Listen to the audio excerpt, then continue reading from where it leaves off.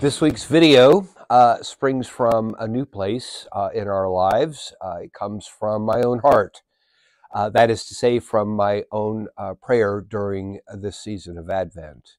One thing that has been coming up for me are what are ways that we can more fruitfully celebrate the season of Advent? How can the season of Advent be the time of genuinely preparing ourselves in every way for the celebration of the solemnity of the Nativity of the Lord, which is coming up here in another couple of weeks? One clear one for me, and if you've heard either of my homilies during Advent, you have already heard this, but it bears repeating, or in case you haven't heard it, I wanted to share it with you. And it is to take a passage from Scripture and make it your own. If it is a statement, it's you saying it. If it's a question, it's you asking it. And direct it to God. This week, in this weekend's readings, the statement is, "My soul magnifies the greatness of God."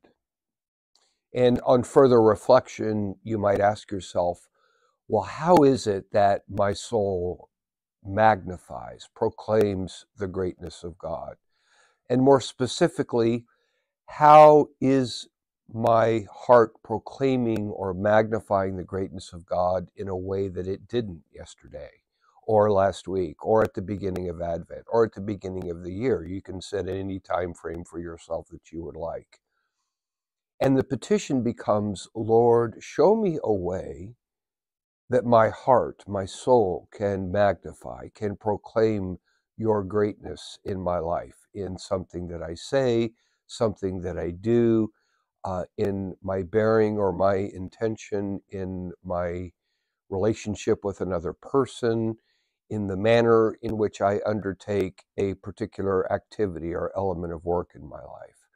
Every baptized soul has the opportunity each day to take a step closer to making that manifest in their lives, that our souls and our hearts magnify the greatness of God. And so set about. Let God speak to you.